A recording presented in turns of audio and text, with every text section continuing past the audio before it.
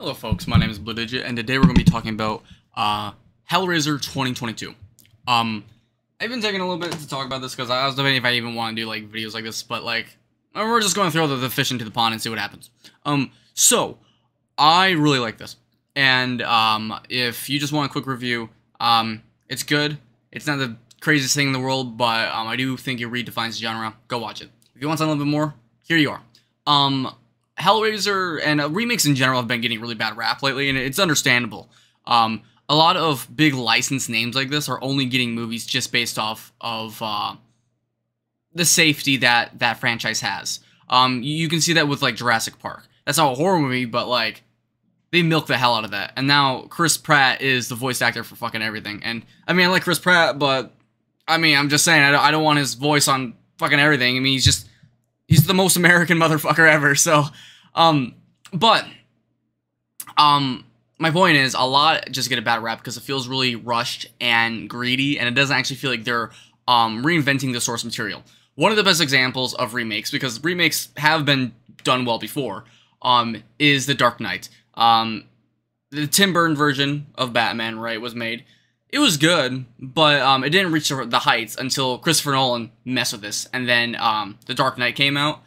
One of the best versions of the Joker ever, and ever since then, we've been getting very, very dark versions of that character, just like the comics. So, that's what I mean by there are very good renditions of reworks.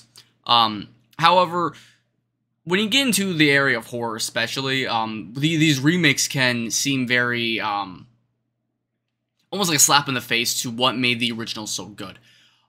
Because there's so many levels behind what makes a horror movie horrific. And there's literally a chart saying where it's like, okay, you got terror, you got gore, you got suspense, blah, blah, blah, blah, blah. And I'm not going to go into that because a lot of it is subjective.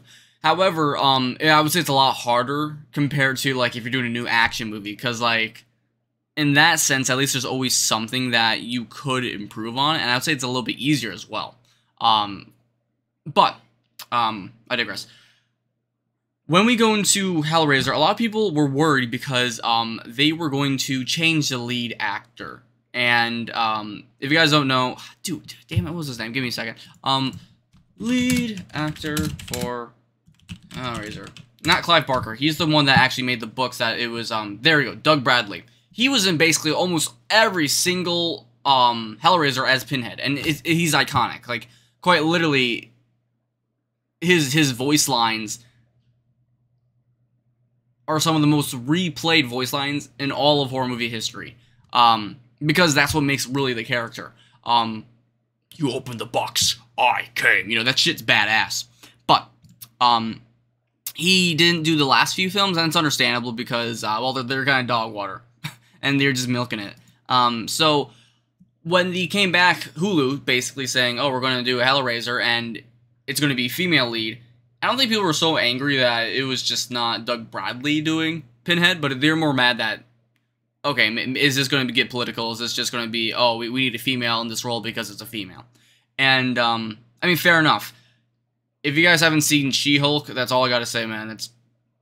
It's understandable. I even have, like, these meme things where it's like, what was it? Like, there's these memes where basically they have, like, actors that are, like, horrible for the role. And, like, they'll add them in there for, like, the movie. Like, for example, my friend sent me this thing where it's like, blah and blah so is, Elon Musk. And they have, like, a black version of Elon Musk. Or it's like, you know, obviously that just, it wouldn't work that well. So, my point here is this going to be offensive for the film? And, I try to keep an open mind just because, like, I love horror in general. And I've always enjoyed seeing the aspects of each side of it, because really what horror is can your characters surpass an insurmountable amount of adversity? And most of the time it's a no. And that's what makes it interesting, because when they do or when they don't, or when you even have to understand what that adversity is, it makes the situation far more interesting than other series or shows, because you can't really reach that point of tension. Especially if you try to in real life, you know, like you really kind of get one chance at that. So, with the new Hellraiser, though, I saw it, and surprisingly, it was amazing. It was beyond great. and I think a lot of people kind of just shrugged it off because not only did it go straight to Hulu, which, don't get me wrong, Hulu has made some bad decisions in the past, but like they've been making some bangers for remakes, or at least continuations of series. For example, the last one, Prey, for the Predators franchise, best one they did. It was sick. It was fucking badass. It was a cool idea where they actually made Predator back in like what tribal ages, and it was sick. So I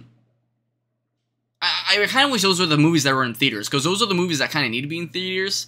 We'll get into that into another time. But, Hellraiser, there we go. So, the lead actress, Jamie Clayton. She did a great job. She did such a good job. And the thing I really liked about this was she made the character actually terrifying and, have character, which I'm not saying Bradley didn't. However, and it might be just due to the writing. Honestly, I can't tell, but I think that's also a good thing. That's how well he did this role. That it makes me confused if the writing was the determining factor here. However, what she did within the role was she made this Pinhead a little bit more egotistical, I would say, and she actually does have her own desires that she wants to put forth as this entity. And one thing, if you're looking into watching this film, is it's not as gory or bloody as the other ones. And a lot of people were kind of disappointed about that, but I didn't mind it at all. And I am an individual that I don't mind, and I actually do enjoy a little bit of blood and gore in my horror movies, because I think it grounds the film a lot of the time, and it makes the audience realize, okay, shit's actually hitting the fan. Even if it's goofy, like Terrifier, but this film doesn't really do that nearly as much as the other Hellraisers. And don't get me wrong, Hellraiser is kind of set in this like extreme version of like sadomasochistic hell. That's the best way I can really describe it in like a sentence. But Hellraiser 2022 is the world build a lot better than the original. And they also do a very good job of setting up terror within this setting. Compared to the other films, where the Cenobites really are not front stage. It's really more about, I would say, this curse of the box. You could say that's really what it was focused on. And the box is a big deal here, but the Cenobites are front stage. Like, these are like the demons that you have summoned, and they're going to come for you, and it's terrifying. But they don't do, oh, we're just going to rip your skin off, blah, blah, blah, blah. It feels a lot more like this is a blood pact that you made, and the film makes sure that you know that importance. Another thing that they did was a lot of the cinematography and the costume direction was great. In the other Hellraiser films, they made these characters have like black leather and all this shit, and like, again, it's cool. It looked really nice, and I still do enjoy that. It kind of makes it look a little bit alien, but I'll be real, dude. Again, it's like a sadomasochistic look. And this one, what they did was, it still has this disturbing sadomasochistic feel. However, the reason why it works is because it's all flesh. They're not wearing anything. It's just flesh. And before you get your panties up in a rile, right? It's not like you can see anything. Like, even that is like mutilated. Like, their whole body is mutilated. And they did it in a way that actually looks like that's their costume. Because, I mean, technically it is, but, like, when you're watching the film, it's like, literally their flesh, the way it's torn and mutilated, it looks like that's actually what their clothes are, and it's sick, it's badass. They've done a wonderful job with that, and I'm really glad they went that direction, because it actually makes them feel like they're demons. It doesn't make them feel like they're, like, some kind of, organization, like, the last time. So, I enjoyed that. I also enjoyed how they made each character, that was a Cenobite, feel like they had importance when they're after you, and there's a different threat because of that. One thing that was also a guilty pleasure. I mean, other people enjoyed it, but this is my just personal opinion. They actually added Chatterer back, and they actually made him do stuff that was important. Which, if you guys don't remember the other films, like, Chatterer just is kind of there. He doesn't actually do like a whole lot, but this one he does, and it's fucking awesome. They brought forth the original characters, and the got some screen time for sure. And I think that's one thing that the original lacked, and this is where it gets a little bit debatable whether you're into it or not. The original was very much into body horror, and this one is as well, but it kind of led up into a point where it was objective if this could have been avoided at all, and this is just a force of nature that's there. And this one, the moment you touch this box, these things are after you. These things do have a personality, and these things are biased and wanting to hurt you. And I think that does this film a service because, I mean, these are demons. These are fucking demons. These guys aren't going to be like, well, if you touch the box that way, oh no, man. Like, no, these things are going to be like, all right, let's rip you up. And that's exactly what they do. And this is one thing that really, I think this is a determining factor to this. And the reason why I'm really recommending this film. The last one, you can kind of see where it's going. And it's a nice, it's a good film, and I do like the practical effects. I think that's when practical effects were at its prime. And I could, again, talk about practical effects over and over again, because it's one of my favorite types of effects. It's not done as much anymore, and I get pissed off when I see things that could have been practical, and they're CGI, especially when we have so much knowledge when it comes to knowing how to do practical effects. However, what they did here with the main character was kind of ballsy, and I'm just going to like tell you this now. It's not really so much of a spoiler, but you're gonna hate her. You're not gonna like her, and if you do, I got some serious questions. But the character is piss poor annoying, and the whole time I'm watching this, I'm wondering like, is this gonna get any better? And I think my my girlfriend was on the phone at the time, and I was like, okay, what the fuck's going on? Like why is this so fucking annoying? And as the film goes on, you start to realize that, like, unironically, it's supposed to be this way. And the way that the film wraps up, not spoiling that, but they do a really good job making you feel like, okay, there was reason behind that. And it's probably one of the first films in a long time where I actually accepted, and I was really glad that the main character was an annoying piece of shit. Because it actually adds on to the film. And the actor did a good job. So,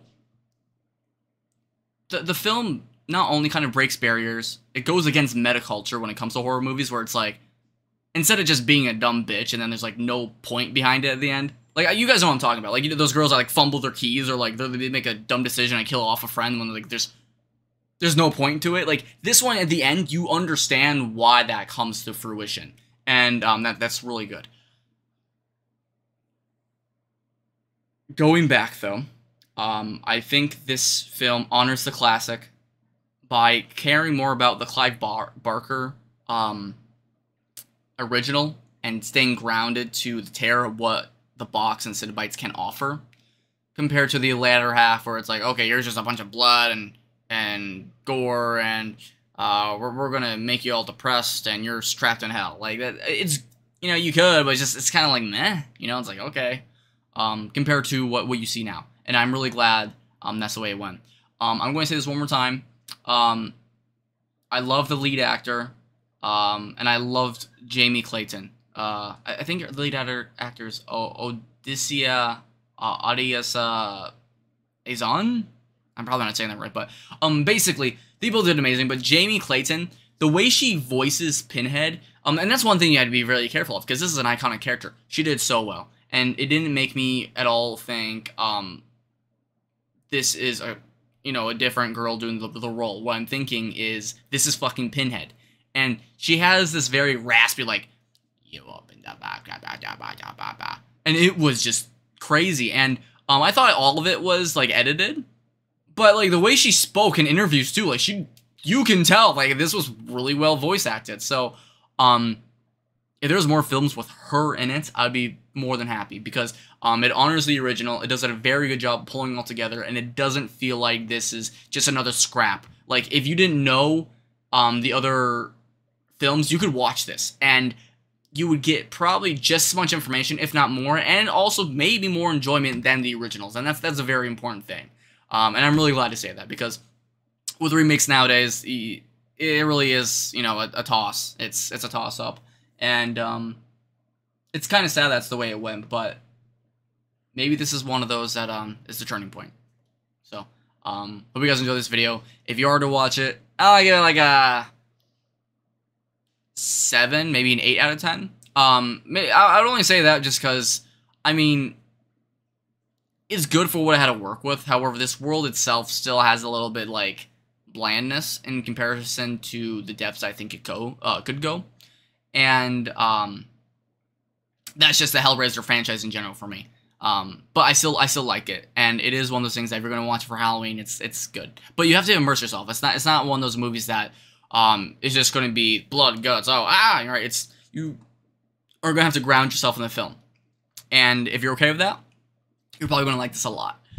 So thank you all for watching. My name is BlueDigit signing out, and I will see you all guys next video. Bye, guys.